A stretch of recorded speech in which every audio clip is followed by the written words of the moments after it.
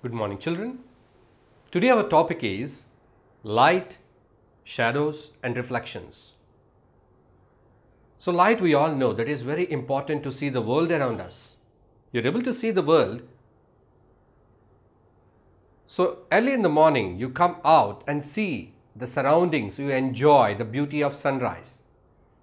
You enjoy the beauty of birds chirping. You can see that. The sky is cloudy and you can see the sun rises in the cloudy sky. You can see that greenery around you. You can see the grass. You can see the small plants with small droplets of dew. So you can enjoy the beauty of nature with your eyes. Okay? So we are able to see the world. It's because of light. If there is no light, you cannot see anything. Daytime you are able to see because light is there. Nighttime you cannot see anything because there is no light. Daytime the light of sun falls on the earth. So we have sunlight to see. Nighttime there is no light falling on the earth because you are on the other side of the earth where there is no sunlight falling. So you cannot see anything. Of course, you can see only with the help of artificial light, electrical bulbs and all. With those things you are able to see. But when we talk about natural light, daytime only we are able to see. So how we are able to see the things? When light falls on an object, the light gets reflected to our eyes, we see the reflection. So by that we can see the object. If no light is falling on that object, you cannot see that object. I am looking at you. You are looking at me. How is it possible? The light falling on my face, that light is reaching your eyes. Then you are able to see me. So that is the way how light helps us to see the things.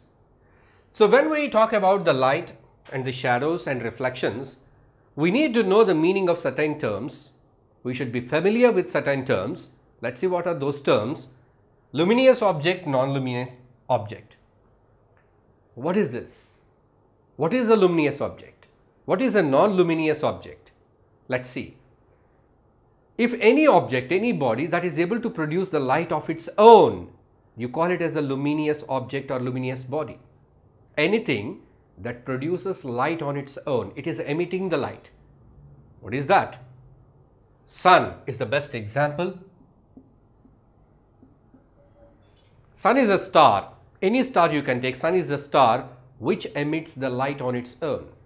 You can take electric bulb or torch bulb. Electric bulb also emits light on its own. It produces the light. Sun, a star, produces the light. Moon, can you say moon? No.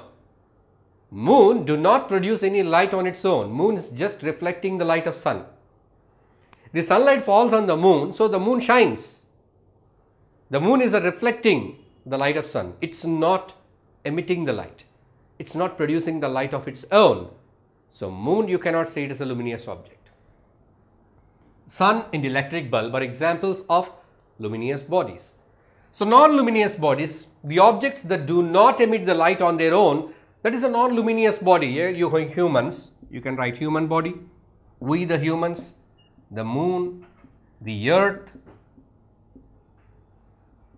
So all these things do not produce light on their own, just they reflect the light. We are able to see the world, you are able to see the garden, plants, flowers, fruits, animals, birds. All these objects are reflecting the light to your eyes. Then you are able to see them. Those are all non-luminous objects or bodies. Hope you are familiar with these two terms, luminous objects or luminous bodies and non-luminous object or non-luminous body. Now let us go to the other three terms that are important that we must know. One is opaque body. Opaque. So what is opaque? It's a property of a material. If you take a cardboard or a wooden plank, if you keep the wooden plank just in front of your face, right, can you see what is on the other side? No. Okay. So you are driving on a bike. If you keep one wooden plank in front of you, can you see the road? It's not possible. Why? Because the wooden plank is opaque. Opaque in the sense it does not allow the light to pass through it. You are driving the bike, your friend is holding a glass in front of you. Can you see the road? Yes, you can, because it is a glass. The light passes through the glass, you can see that. What is that nature? Transparent. If any body or material allow the light to pass through it, you call it as transparent. If the light is not allowed to pass through that object, it is called opaque. So now you understood the difference between opaque and transparent. You are driving a car. So what is there just in front of your dashboard? There is a glass to the car. So the glass, it protects from the wind and rain. So you are driving, you can see through the glass, you can look at the road. So we cannot fix a wooden plank in front of the car.